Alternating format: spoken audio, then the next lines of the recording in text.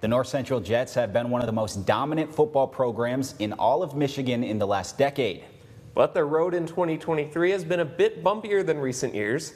And as they head into the playoffs, I caught up with the Jets this week to see how the team is feeling as they look to win their fourth straight state championship.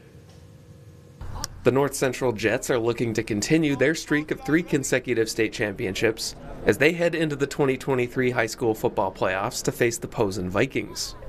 In comparison to the past 3 years, though, the team has faced some larger bumps in the road after losing some key seniors from the 2022 squad. I want to say it went as expected. You know, we knew what the caliber of team we had. We knew what caliber of competition we're going to face.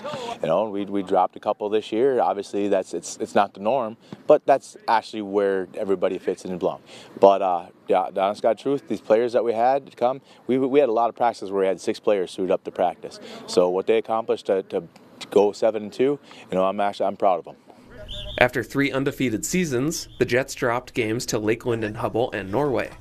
However, the team decided to take some positives from the losses. It was definitely a huge impact, huge wake-up call. They told us that we need to work harder in practice and just be the best we can be. I think they did pretty good on getting some passes, some short passes.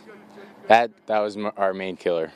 We focused a lot on the passing and defense for that, and trying to push and drive to the quarterback more on defense. It didn't change the outlook. It was good. You know, obviously the first one, it got that monkey off their back. You can let it go to the streak, do that stuff. But it also, what Lake Linden showed us was some of the different things and you know, defenses and looks that people are going to give us. So it was actually good to go back to work and have to coach things and work against some things that are different, you know, where we need to get it better and improve.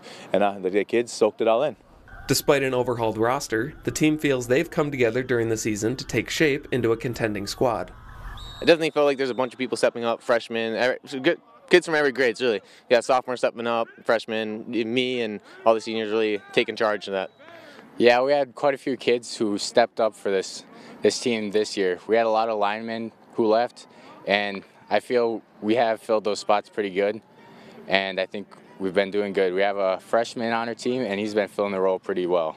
Once the season got rolling, you know, there's no way to replace some of those players we had. Obviously, we had a phenomenal run, a phenomenal group of players, but the players that did step up and do this, you know, we not have elite players and great, but we have a lot of really good players. But what they have is heart. They have heart and grit, and I'll take that kind of player any day. And these guys, they stepped into those footsteps, and they did their work.